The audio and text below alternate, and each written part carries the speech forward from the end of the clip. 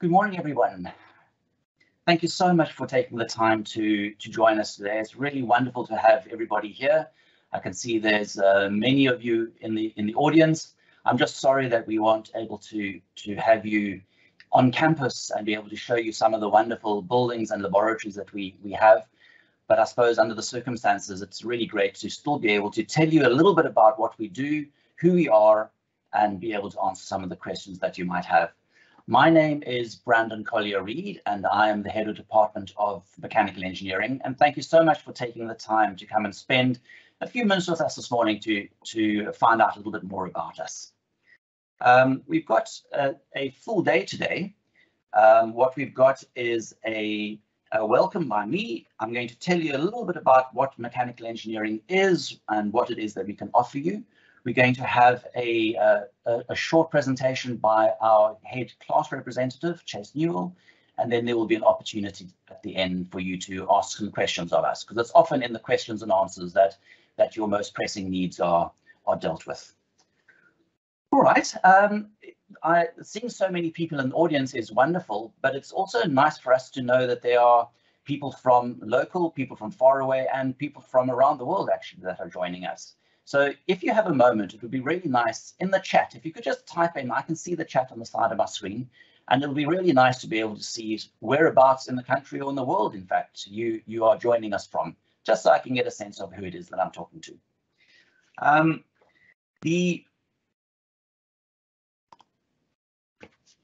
Let's just start a little bit about mechanical engineering. We are 100 years old. We're very proud of our department. I'm really proud of the team that make up our department. And more importantly, what I really find amazing is the energy that the students bring into the mix. You'll know over the last 2 years, the COVID-19 pandemic has been quite challenging. We've had lots of things to have to deal with. We've had fully online lectures that have taken place, but increasingly we're having our students come onto campus for structured engagement around specific topics. And it's been amazing to have people back on campus. So for all of you that are thinking about where you're going to go and study next year, I think you're going to be coming into a very different environment now, one where hopefully you're going to be spending far much more of your time on campus, in an environment where the teaching and learning takes place. Of course, what we've done is we have learned a lot over the last 2 years about teaching and learning, about online learning, and about how we can draw some of the best from that environment and bring it into our mainstream offering so that we can really give you the best education possible. We offer 2 programs in our department. We have one in mechanical engineering, and we have one in mechanical and mechatronics. And these are 2 programs which carry equal weight in our department, and we've got an even balance between the 2 programs. But I do just want to start out by telling you, in fact, that it doesn't matter where you go and study in South Africa. It doesn't matter which engineering program you study, which university you study at it, they're all high quality, really good educations. If you study here, Stellenbosch at Wits or at UP, wherever it might be, you're going to get a high quality education. And the reason for that is that the Engineering Council of South Africa accredits our qualifications every 5 years. So we went through a process last year where the Engineering Council came to our department. They spent a couple of days really closely going through all the material that we present to our students, how we assess our students, etc. And we came through that with flying colors. So we were fully accredited for the next 5 years. So those of you that will be joining us next year will be joining an accredited degree program. We're very proud of that. But I just want to point out that the other engineering providers in the country are also accredited. But of course, we just believe that we are better than the rest of them. We think that we offer a better quality education. But of course, we would say that wouldn't be. What I think I want to do is I want to just also brag a little bit. I did a welcome to our postgraduate students yesterday, and during that presentation, I said to them, the the one thing that happens around the world is that there are these rankings that take place, and the QS rankings for 2021, that's last year, were released recently. And of course, when the rankings are good for you, you believe them and you say they are the best thing ever. And of course, they were good for us. So I'm telling you how wonderful they are for us. UCT was ranked as the best, having the best engineering departments in South Africa, which we're very, very pleased about. And mechanical engineering, the Department of Mechanical Engineering, was ranked as the best mechanical engineering department in South Africa and second in Africa, only behind Cairo University. So that's something we're very proud of. And the thing about that is that we are this department that we are because of the team that we have that works together to allow that to happen. So if you look at the slide at the moment, let me make it a little bit bigger for you to be able to see it. What you can see there is you can see some of our academic and support colleagues and professional support staff on the one side of the slide. You can see you as graduates in the other corner of the slide, because of course that's why you're wanting to come to UCT, so that you can end on graduation day with some of our students. You'll see the green around their necks, that's highlighting the colors of engineering and the built environment. And that's they've got their degree certificates in their hand. And then the other part of this, you've got our staff, we've got the students, and we've also got an amazing campus. So what you can see there is a photo from the bottom of the steps of the Sarah Bartman Hall, and as you walk up there, and that's a sunset that's taking place at the moment. So you walk up into this amazing space. So coming to UCT is about joining a family, joining a team of people that are absolutely focused on ensuring that you have the best possible education. I want to take a few minutes now just to talk a little bit about the qualifications that we've got. And I also then want to talk about the fact that you can get mechatronics in two departments, in the Department of Mechanical Engineering and the Department of Electrical Engineering. And there's often questions about that. So I'm just going to take a few moments to talk about that. So firstly, let me suggest to you that I'm going to use an analogy of a surgeon to give you a sense of why mechanical engineering department is something that you should consider. If you're wanting to be a surgeon or an anaesthetist or something like that, that's not something that you actually study for directly. You first will do a general qualification. You'll be a general practitioner, and then if you're wanting to be a surgeon, as an example, you will go off and you will study further and you'll specialize and be a surgeon. We've also got a very similar view here in our department. If you're wanting to be something like an aeronautical engineer or an automotive engineer or a biomedical engineer, as an example,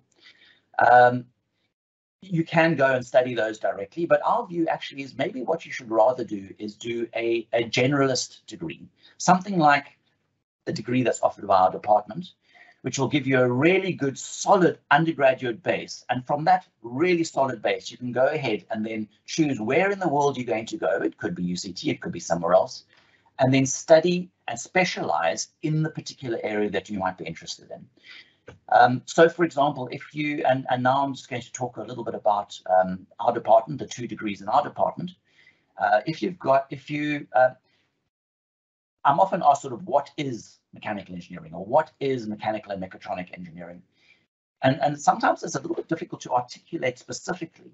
So let me use an analogy of say civil engineering. If I say civil engineering, you can develop a picture in your mind about what civil engineering could be. You know, bridges, roads, stormwater drainage, things like that. If I say chemical engineering, you get a picture in your mind about what chemical engineering could be. And you think about applied chemistry, you think about all sorts of things like that, and you've got a picture in your head. If I say electrical engineering, you get a picture in your head what electrical engineering could be. Mechanical engineering is everything that's left after you take some of those other bits away, which means that it's quite a generalist degree. It gives you a solid base to be able to do all sorts of things. One of those things that we've got now is we've got the differentiation between mechanical on the one side and mechanical and mechatronics on the other side. I'm going to forward to a slide now, which I don't expect you to be able to see. It is a slide that is on our mechanical engineering department website. And I urge you to go and have a look at it there. You'll be able to download it and see it in far more detail. But I'm using this just as a placeholder for me to be able to talk about some of the bits and pieces. Those of you that might be on big screens might be able to see some of this on the very furthest left-hand column. For me, you've got mechanical engineering. In the middle, you've got mechanical and mechatronics. And then on the far side, you've got mechatronic engineering, which is in the Department of Electrical Engineering, as you can see by the title. So if I focus now in on what we call MMT as mechanical and mechatronic engineering, and mechatronic engineering, which is we've got there as MEX, what you will not be able to see is the content proportions, which is in the middle of the slide. And I'm just going to focus on that just for a moment. The major difference between the mechanical and mechatronic, which is hosted in mechanical engineering, and mechatronics, which is hosted in electrical engineering, is that you've got, in mechanical engineering, our focus is far more on mechanical systems. And in the Department of Electrical Engineering, the focus is far more on electrical systems. So as a way of describing that, if you consider the mechanical and mechatronic engineering, on the slide, although it's not very clear in the middle, shows that mechanics, mechanical systems, is 50% of your degree program. In mechanical engineering degree, which is on the furthest left, the mechanics is at 65%. So you'll see we've had to remove some of that from the mechanical engineering degree to enable electrical and computers to come in, and you'll see there on the slide, if you can see it, it says at 25%. So for the mechanical and mechatronics engineering degree, mechanics is at 50%, and electrical and computers is at 25%. So that's the electronics. In the mechatronics degree, the mechanics, as you might see on the slide, is at 10%, and the electrical and computing is at 65%. So immediately, by knowing those two numbers, you can get a sense of the difference between the two. In the mechanical and mechatronics, there's a strong focus on mechanical systems and mechanics. It's 50% of the degree. In mechatronic engineering and electrical engineering, there's only 10% of mechanics, but there's a much larger amount of electronics and computing in the mechatronics qualification. Right, so those are the difference between the two. There's a little note at the bottom of the mechanical and mechatronic engineering that says it's best for people with an interest in mechanical design, electronics, programming and control. And in the bottom of the mechatronics column, it says best for people with a strong interest in electronics, programming and control of systems, and would like an understanding of mechanisms.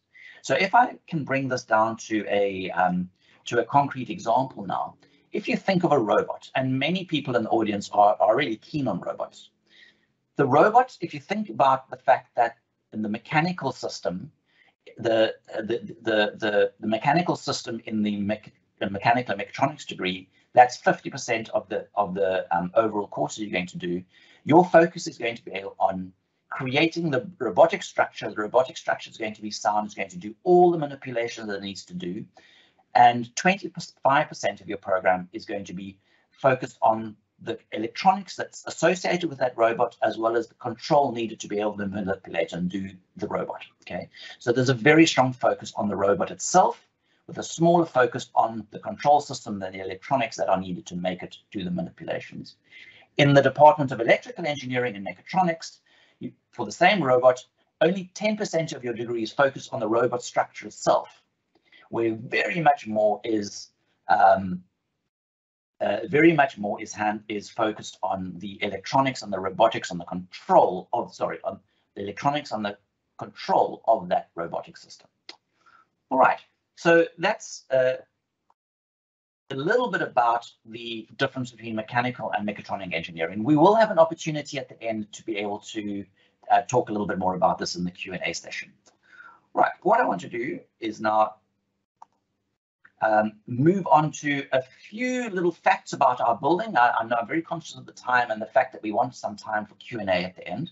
So I'm going to now, on a couple of slides, just have some photographs of some of the spaces in our buildings. I'm going to go full screen again so you can see that. This is a photo of our workshop. We've got one of the head of our workshop working our computer-controlled manufacturing machines. This is a milling machine where the computer controls exactly how the machine works to machine the material. Here are a whole variety of photos. The top left-hand side is somebody working in our mechanical and mechatronics workspace. Below that is our composites lab. Just to the left of that, at the bottom, is somebody working in our advanced manufacturing lab. Moving beyond that is one of our postgraduate students. Then we move into CFD, and our laser cutter is on the top row on the left.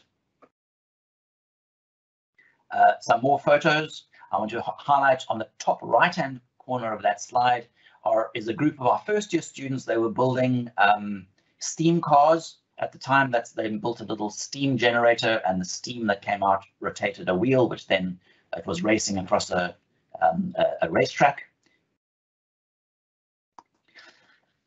What I'd like to do now is I'd like to introduce you to Chase Newell. Chase is our senior class representative.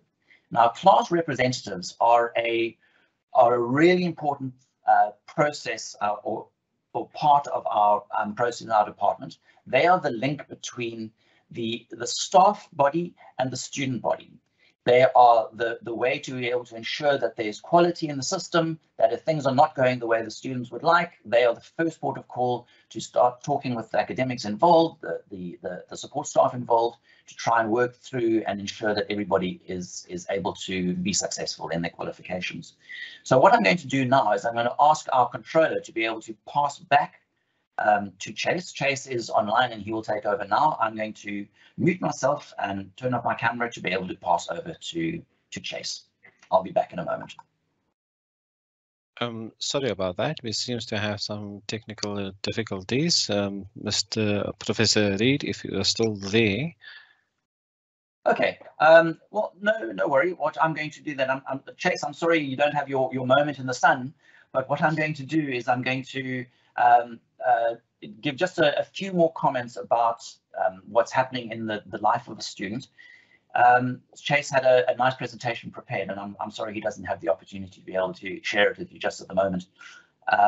But Chase is one of those students that's very conscientious about his work. I had an engagement with him just the other day.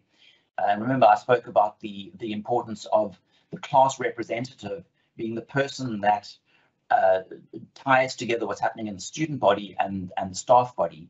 And what it was Chase, there was a particular academic staff member that had set a deadline for a particular point in time, and the class had a whole lot of other things at that particular time.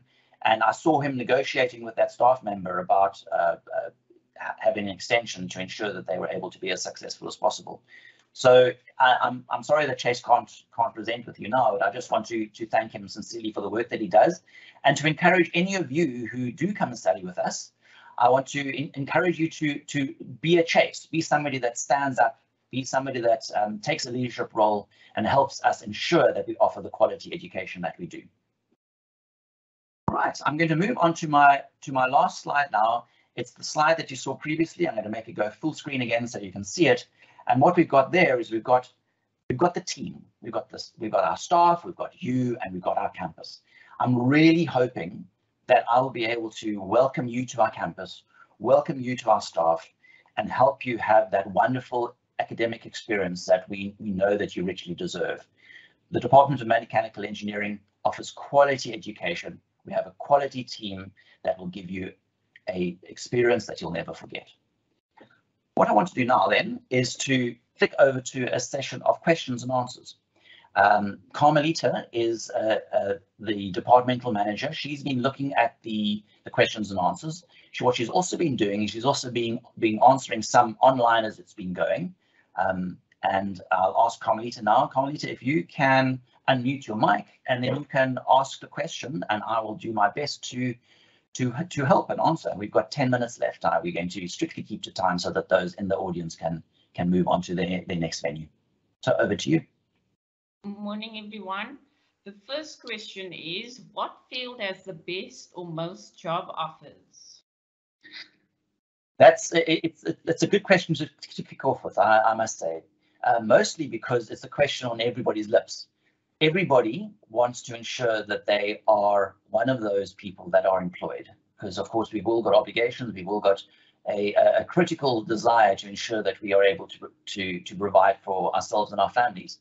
I'm going to take a slight step sideways from that, and I'll come directly back to answer that question. What I want to just point out to you, that by choosing to follow a career in engineering, in any of the engineering disciplines, you are committing to make a contribution to the community around you. You're making a commitment to be a change agent to the world around you, because that, as an engineer, that's what you're committing to do. You have the ability to solve complex problems, and those complex problems can make a massive change to the people around you. And with having said that, the government has recognized that engineering is a critical skill, and all the engineering programs, most of the engineering degrees that you can do, are on the critical skills list, which indicates, in fact, that they are in short supply. So I think my answer to you is, rather than try and choose the discipline where you can have the most chance of being employed, engineers are being employed. What you should rather do is find your passion, study your passion, because you're going to spend 45 years or so of your life in this job environment. You want to do something that excites you. You want to choose something that you feel is your passion. You will be employed in that, and you will then have a great career in that space. I don't think I want to say where the most highly, where the biggest place to be employed is, simply because it changes all the time. Around the time of the 2010 World Cup, civil engineering was the flavor of the month. Everybody wanted to go and be involved with these amazing stadiums. It's less popular now because there aren't these big gee whiz construction projects which are taking place. So depending on where we are at a particular moment in time, there are different things which are more sought after. Right, Carmelita, back to you. Next question is, do students get placement into an engineering firm? So if you study in the traditional research-focused universities like UCT, Stellenbosch, Wits, Northwest University, UKZN, etc., we don't, as an academic institution, place you in a work environment after you leave. We will give you your qualification, we will give you the education that you need, and then you will be well set to be able to find your employment. Carmelita, back to you. As someone who wants to pursue a career in IT, would it be best to take mechanical and mechatronics, or just mechatronics? So if you're wanting to pursue a degree in IT, it's an interesting pathway that you've chosen to get there through engineering, but interestingly, actually, it's an excellent pathway. We find that a significant number of our engineering in general, our graduates, are snapped up by programming houses, by financial services institutions, etc., because of the particular way that we educate our students to be able to deal with uncertainty and deal with complex problems. So as an engineer, you deal with complex problems and complexity. So those skills are translatable into a variety of different fields. So if you're specifically wanting to go into IT, in the classical IT space of computer programming, network infrastructure, those IT type of skills, then it actually really doesn't matter which engineering you do, because it's the generic engineering skills that you're going to leverage when you go into IT. I suggest rather that what you do is you choose the one that you're most passionate about, so you're actually interested in what you're doing and you embrace it. If you do study in our department, the first 2.5 years are common to both mechanical and mechatronic, because what we do is we take the specialist mechanical subjects and we take specialist mechanical and specialist mechanical, and we offer you specialist mechanical subjects and specialist subjects in control and electronics to make up the 2 different degrees. So if you do join our department, you do have 2 years to actually find out what your passion is and then choose which way that you want to go. Right, Carmelita, back to you. How successful are undergrad students at getting jobs in South Africa? So undergraduate students, I can't talk from all institutions. I did indicate earlier that we are on the critical skills list, which means that the government has indicated that as an area that it's absolutely critical for people to be educated in that area because there's a dire shortage of it. What is quite clear is that our students from UCT are employed. What you can't do, and this is just a reality of life, you can't exit any institution and expect to have the corner office, the fancy luxury 4x4 vehicle, and a $6 paycheck. Okay, sorry, a six-figure paycheck. It just doesn't happen. You have to get work experience. You have to build your profile, and then you will sort of increasingly get promotions through the system. But our students who graduate from our department do get employed, absolutely. Carmelita, back to you. Would it be possible to swap mechanical and mechatronic programs during my studies?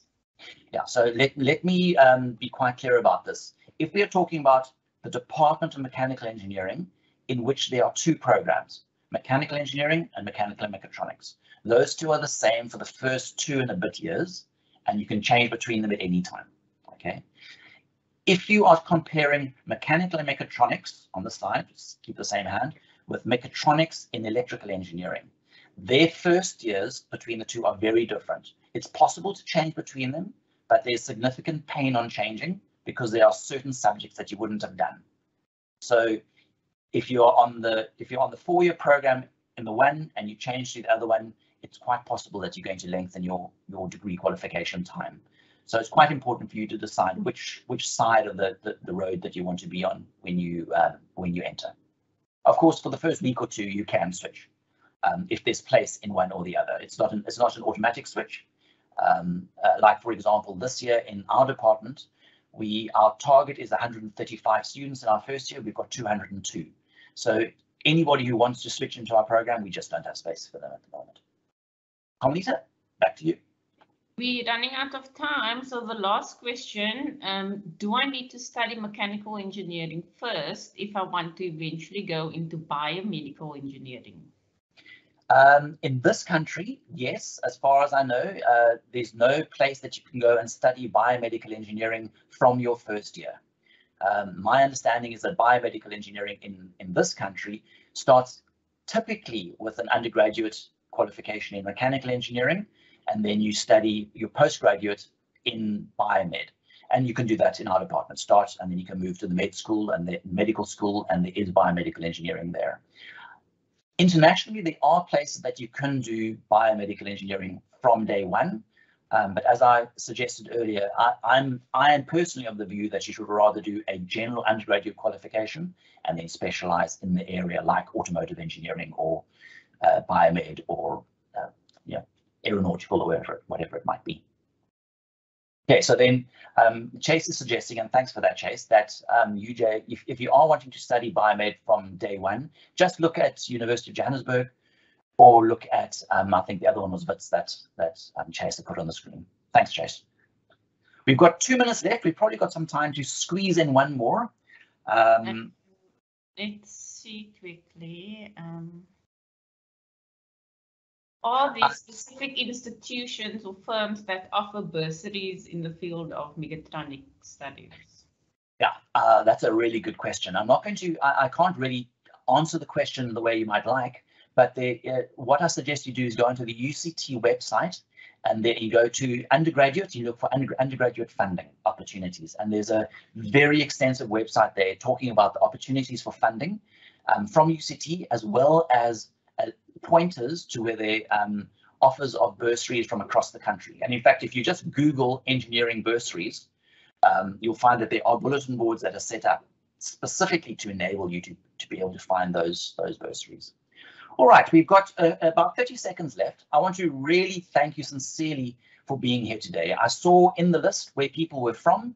It's really all over the place, and it's wonderful to be able to be open to so many people from so many different areas. I genuinely hope I have the opportunity of meeting some of you next year. Wonderful. Thank you for spending the time with mechanical engineering this morning.